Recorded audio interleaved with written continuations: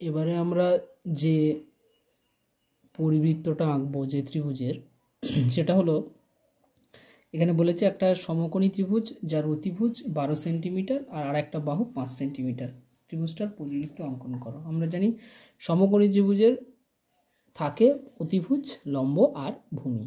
তো অতিভুজটা 12 সেমি দেওয়া আছে, কিন্তু লম্ব আর ভূমি কোনটা 5 সেমি নেব সেটা বলে দেয়নি, সেটা আমরা নিজেদের মতো করে নিতে পারি।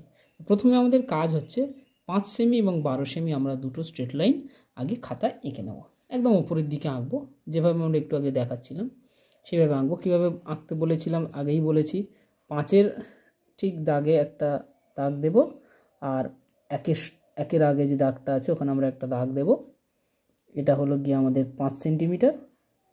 আর আরেকটা আঁকবো আমরা 12 সেন্টিমিটার,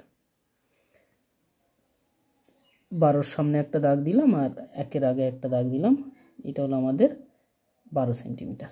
তাহলে এটা পেলাম 5 সেন্টিমিটার, এটা পেলাম 12 সেন্টিমিটার, এই দুটো লাইন আমরা পেলাম।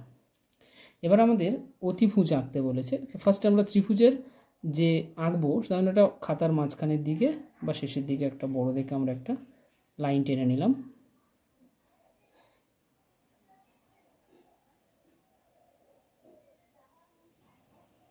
একটা রে নিলাম, এই রেটার নাম দিলাম এ এক্স, রেটার নাম দিলাম এ এক্স। এবারে আমাদেরকে বলে দিয়েছে যেহেতু সমবাহু ত্রিভুজ সমকোণী ত্রিভুজ, তাই আমাদের একটা কোণ 90 ডিগ্রি হবে। তো প্রথমে আমরা কি করব, এ বিন্দুতে একটা 90 ডিগ্রি কোণ আঁকবো। 90 ডিগ্রি কোণ আঁকতে জানো সবাই, যদি ভুলে যাও তাহলে আরেকবার দেখে নাও কীভাবে 90 ডিগ্রি কোণ আঁকা হচ্ছে। দেখো এখানে আমরা প্রথমে এ বিন্দুতে কাঁটাটাকে বসালাম, বসিয়ে আমরা একটা 90 ডিগ্রি কোণ আঁকছি। কীভাবে আঁকা হয় একবার দেখে নিলেই পারো। এখান থেকে একটা যে কোনো মাপের বৃত্তচাপ নিয়ে এরকম একটা আমি বৃত্তচাপ আঁকলাম। ওকে, একবারে টেনেছি, ওই মাপটাই থাকবে, সেম মাপটাই থাকবে। এবার আমরা নিয়ে এই বিন্দুতে বসাচ্ছি, বসালাম। বসানোর পর ওটা নিয়ে এর উপরে একবার টানলাম, সেই মাপটা থাকবে। যে বৃত্তচাপটা হয়েছে নতুন, ওই বৃত্তচাপের উপর আরেকবার বসাচ্ছি, বসিয়ে এখানে একটা কেটে দিলাম, সেই মাপটা থাকবে। ওপরে একবার টেনে দিলাম, বসিয়েছি কিন্তু ওখানেই বসিয়েছি।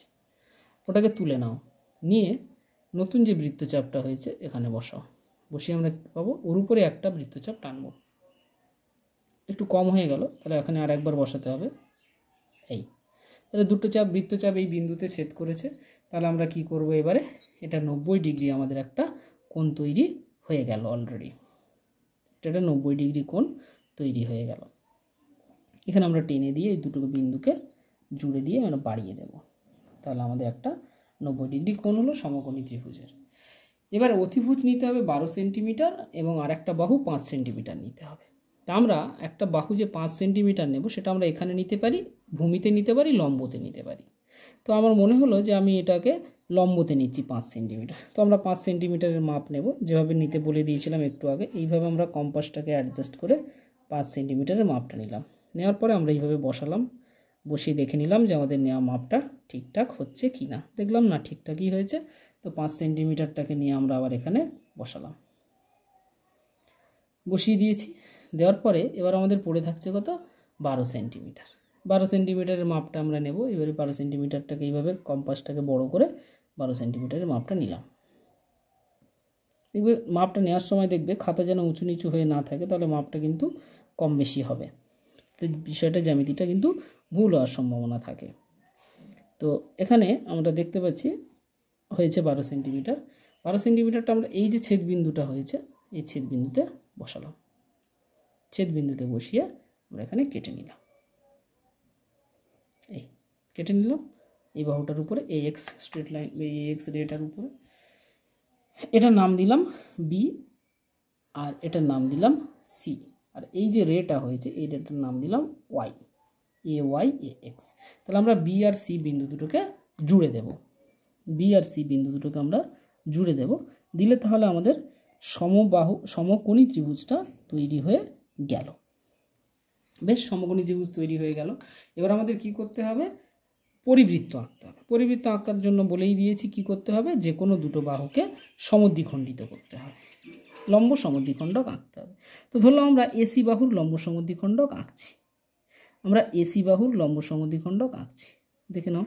তো প্রথমে আমরা এ বিন্দুতে কাঁটাটাকে বসালাম, অর্ধেকের বেশি একটা বৃত্তচাপ নিলাম, নিয়ে উপরে একবার টানলাম আর নিচে একবার টানলাম। ওকে, এবারে সিতে বসাবো, ওই মাপটাই থাকবে, কিন্তু সেম মাপটাই থাকবে।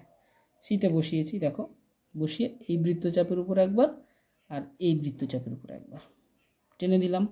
দেওয়ার পরে নতুন যে বিন্দু দুটো হলো, ওই বিন্দু দুটোকে আমরা স্কেল দিয়ে জুড়ে দেব।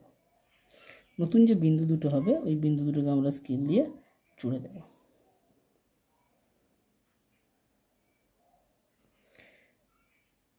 দিয়ে একটা লম্ব সমদ্বিখণ্ডক আমরা পেলাম। কারের লম্ব সমদ্বিখণ্ডক পেলাম? এটা আমরা এসি বাহুর লম্ব সমদ্বিখণ্ডক পেলাম। এবার আমরা আরও একটা বাহুকে নেব, সেটা আমরা এবি বাহু নিতে পারি, বিসি বাহু নিতে পারি। তো আমরা যদি বিসি বাহুটাকে নেই সেটাও হবে, আবার এবি বাহুটাকে যদি নেই হবে। তো আমরা কি করছি, বিসি বাহুটাকে আমরা নিচ্ছি লম্ব সমদ্বিখণ্ডক আঁকছি। লম্ব সমদ্বিখণ্ডক আঁকলে আমরা প্রথমে সি বিন্দুতে বসাতে হবে। সি বিন্দুতে বসিয়ে এদিকে একটা বৃত্তচাপ নেব আর নিচের দিকে একটা নেব। আবার বি বিন্দুতে বসাবো, বি বিন্দুতে বসিয়ে ওইটার উপরে একটা বৃত্তচাপ নিলাম আর এখানে একটা বৃত্তচাপ নিলাম। এই যে একটু আগে টেনেছি, এর উপরে একটা বৃত্তচাপ নিলাম। ব্যাস, দুটো বৃত্তচাপকে আমরা, ছেদবিন্দু দুটোকে আমরা জুড়ে দেব। দিলে আমরা একটা নতুন লম্ব সমদ্বিখণ্ডক পাবো। কার? বিসি এর লম্ব সমদ্বিখণ্ডক আমরা পাবো। তো দেখে নিই বিসি এর লম্ব সমদ্বিখণ্ডক কী হয়। বিসি এর লম্ব সমদ্বিখণ্ডকটা দেখলাম মিলেছে এই বিন্দুতে, ঠিক আছে। বিসি এর লম্ব সমদ্বিখণ্ডকটা পড়েছে বিসি বাহুর উপরে, মানে অতিভুজের উপরে। ওকে, অতিভুজের উপরে হলো আমাদের লম্ব সমদ্বিখণ্ডক দুটো অতিভুজের উপরে মিলেছে।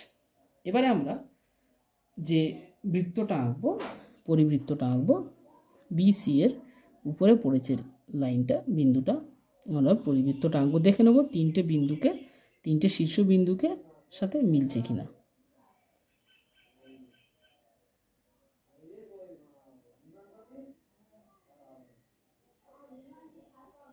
দেখে নিই, হ্যাঁ, তিনটে বিন্দুতে কিন্তু মিলছে, তিনটে শীর্ষ বিন্দুতে কিন্তু মিলে গেছে। তো আমরা দেখতে পাচ্ছি এই বৃত্তচাপটা তিনটে বিন্দুতে মিলেছে। এই বৃত্তটা, এই ত্রিভুজটা তিনটে শীর্ষবিন্দুকে ম্যাচ করেছে এবং আমরা বৃত্তটাকে এঁকেও ফেললাম। ওকে, এটা হলো গিয়ে আমাদের এবিসি, একটা সমকোণী ত্রিভুজ। এবিসি সমকোণী ত্রিভুজের পরিবৃত্ত আঁকলাম।